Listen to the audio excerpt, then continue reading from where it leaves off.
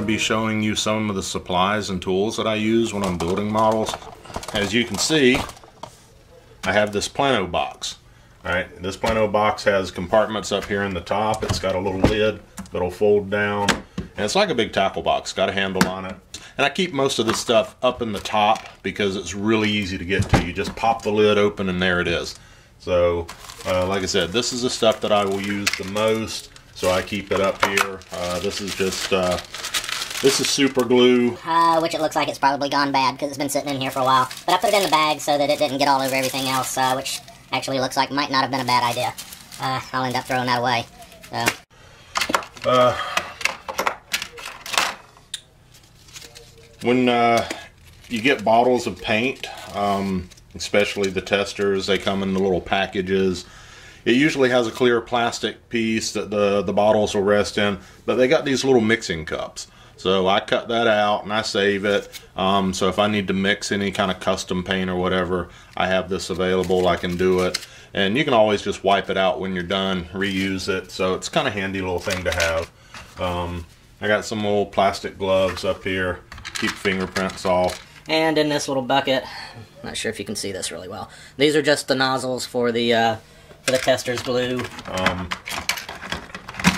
Now some modelers will use a different kind of glue.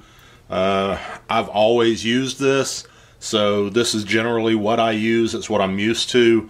So like I said, there are different kind of glues out there. One thing you have to be really careful about though with this particular glue is if you're doing anything clear, it'll cause that that clear part to cloud up if you're not real careful. So I actually have canopy glue. It's designed for the clear parts. It does not cloud up. It will not affect the canopy. It dries clear. So I have this in case I'm doing something on an airplane or putting a windshield into one of the cars. Excuse me. I'll use the canopy glue. A tester's glue, and it is also designed for clear parts. It's really got a nice applicator tip on it. So if you're doing some fine work somewhere, this is what I'll go to.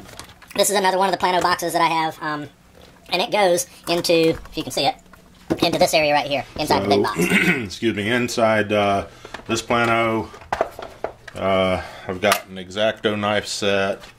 Not a real fancy set, but does the job. I've got needle nose pliers, I've got a file, I've got a wire brush, I've got scissors, I've got little cutters.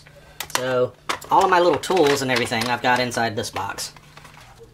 I've got a couple of Sharpie markers. Believe it or not, Sharpie markers are real good for doing fine detail. And as long as you put some type of coating over the top of it, a clear coat. Now I tend to use Future floor polish an awful lot, but you can seal the Sharpie markers with something and it's just as good as paint.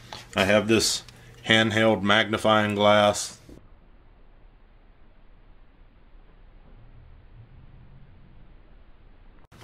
So, and it's got a light in it too.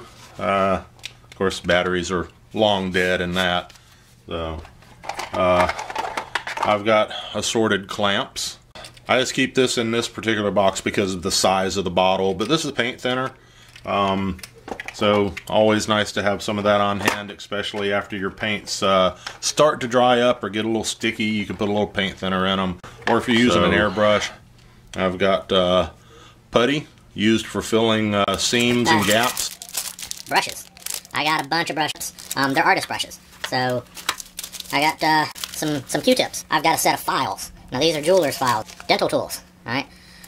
These are actually sanding sticks. They're the consistency of sandpaper, but they're really durable, and you can use these. Like I said, you're trying to get down into a fine, like a 90-degree, corner, or you got some body filler in there. You can get down with the point of this thing and really sharpen up that line without sanding the rest of the model.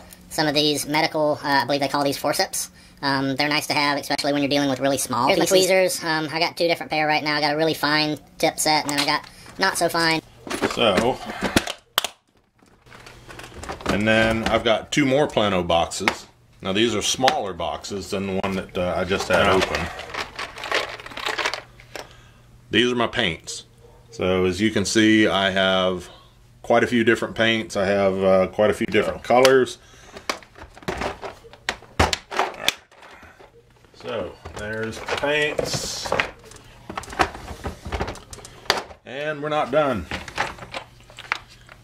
A whole nother Plano box full of paints. Like I said, the top of the box. Oh, yes. Make sure that that part's closed so I don't dump it all out. These are good to have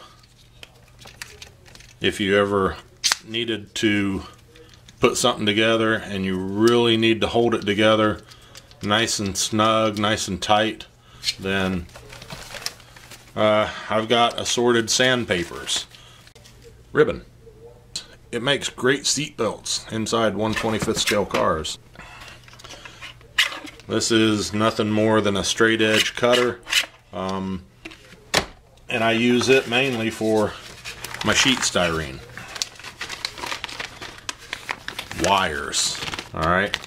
Some of these were stripped out of old telephone lines when you used to have the hardwired lines in the house. These little bitty small wires, they make excellent ignition wires. So I'm going to actually do a video later where I'm going to wire a distributor and I'm going to be using some of these parts. Fishing weights. Some of the airplanes, some of them I've built in the past. I'll usually try and assemble as much of the airplane as I can, and then see if it's going to sit on its own landing gear without tipping backwards. If it does tip, put some weight in the nose. This is decal paper. Now, I did a video on my VF-103 1/48 scale Jolly Rogers F-14 Tomcat build. And I told you that I did the decals on the tail of the airplane. It's the skull and crossbones. This is the decal paper that I was talking about. All you need to have is a color printer that can do photo quality prints and some decal paper. I've got spray paints. These are beads, like you'd do bracelets and stuff like that. They make great fuzzy dice hanging around the mirrors of a car, 1/25th scale. Paints.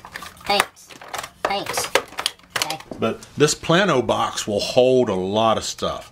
So it's really nice to have something like this, kind of keep it organized. Now I know to look at it as it comes out of the box, not very well organized, but it's all in one place. Thanks for watching. If you really enjoyed the videos, give me a thumbs up on the bottom. Subscribe. I hope you have a great day. Bye.